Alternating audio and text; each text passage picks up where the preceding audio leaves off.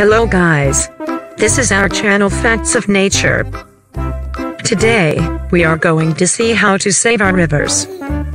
Rivers are essential to the well-being of both wildlife and people. Every year, rivers shrink as communities drain water that isn't replaced by precipitation, which has lessened due to climate change. Fortunately, you can do your part to save the rivers by reducing your water usage, using river-friendly products, getting involved, and urging others to make changes. No matter how small these actions may seem, they do help to reduce pressure on the rivers and create a brighter future.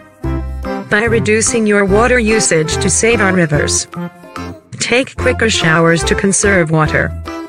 One easy way to conserve water is to cut down on your shower time. Practice cutting your showers down to 10 minutes, then 7, then 5. Challenge yourself to take a shorter shower every day. If you are shaving or conditioning your hair, turn off the water until you need to rinse. If you let the water run until it warms up, collect the cold water in a bucket for reuse. If you want a bath, plug the tub first instead of draining cold water. When warmer water flows, it will heat up the cold water. Turn off the water when you're not using it. Avoid letting the water run while you're brushing your teeth or shaving. Keep your hoses and faucets turned off as much as possible.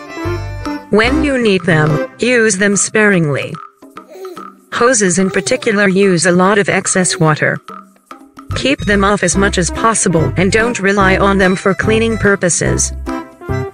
Collect unused water for reuse. A lot of wasted water comes from showers, air conditioners, and similar sources. You can often collect this water and repurpose it. Place a few containers under the water to gather it, then reuse it to water your plants or lawn. Water from utilities is called greywater. If you plan on using it, use biodegradable cleaners as well. For example, collect the water you use while waiting for the shower to heat up. Utilize melted ice in your drinks to water plants. Fix leaky faucets.